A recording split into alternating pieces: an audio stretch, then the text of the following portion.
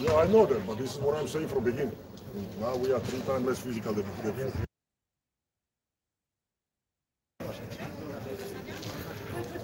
Coach Priftis is here with us. Coach, what's your opinion about today's game?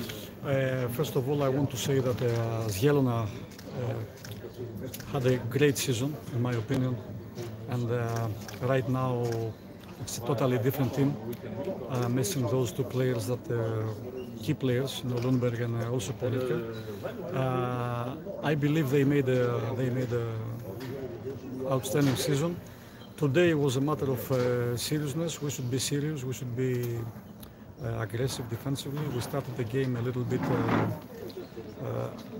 not with the right energy. We gave them the right to score too many points on the first quarter. I know that Zielona here very good shot. They shoot the ball much better, offensively.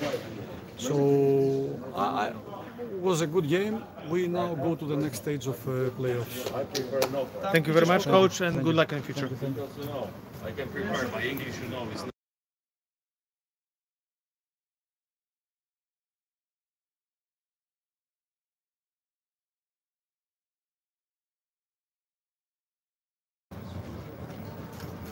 Coach Jan Tabak is here with us.